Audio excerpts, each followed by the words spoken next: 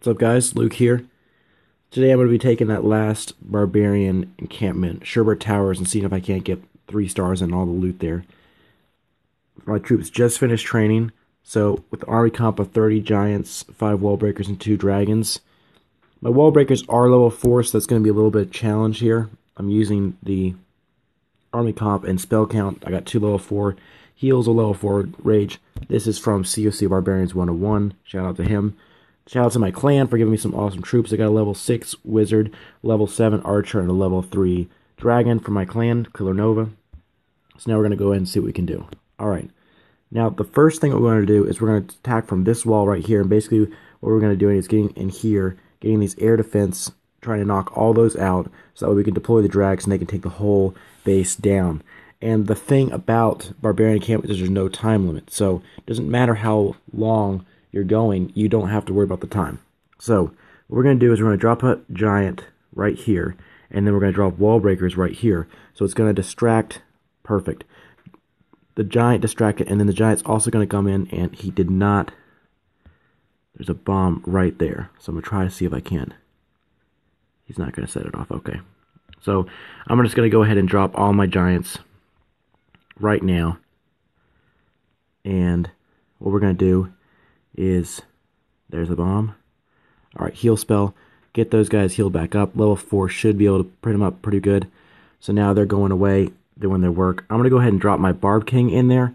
That should work out pretty well after they've already started to get a lot of those guys. So once they get that over there, they're going to come back. This is working out pretty good. Drop another heal spell. They're going to come back into that heal spell.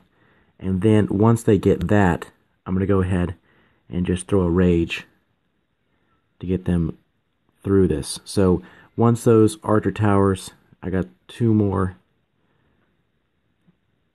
There we go. So everything's down. That matters. Now they're gonna go ahead and let me get my Barb King going. So I'm actually getting quite a bit of stuff knocked out from my troops. So now that Barb King is going to be eaten up pretty well, but that's okay. We got all of our defenses down that we're worried about. The dragons should be able to take care of those wizard towers. So I'm going to go ahead and drop my dragons from right here. And it'll take a little bit of time to get this whole thing knocked out, so I'll edit this out later. But there shouldn't be a problem at all. These dragons are eating it up. I'm going to go ahead and drop my CC troops. I probably don't need to. I'm going to go ahead anyway just to get a little faster. There's those sweet wizards going at it. So yeah, see, those wizard towers are taking some. The dragons are taking some damage from the wizard towers, but there's only a couple of them left. Wow, my Barb King's still going. That's pretty sweet. Thought he was gonna die, but he'll be able to take out those 2. And so all I'll have left to do with these 2 wizard towers, and I'm worried about that dragon should be able to take it out. Over here, there's nothing, no air defense. So we'll see what happens. But I'm 100% that I can. I've already gotten almost all the loot. The loot's already there. He's getting that last one over there. Dragons are taking it down over here.